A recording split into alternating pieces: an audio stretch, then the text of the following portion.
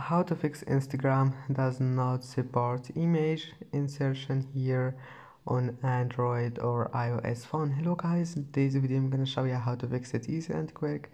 First, open Play Store or App Store and make sure your Instagram is updated.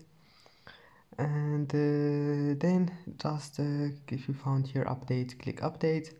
Now go to settings, scroll down, click apps, and then apps again, and here type Instagram, click on it, click force stop and go to storage, clear cache and go to permissions, give it all of those permissions here, and that's it. After that, just go back and try again, and if that doesn't fix your problem, then go to your image and screen your image and then try to send it again, and that will fix your problem.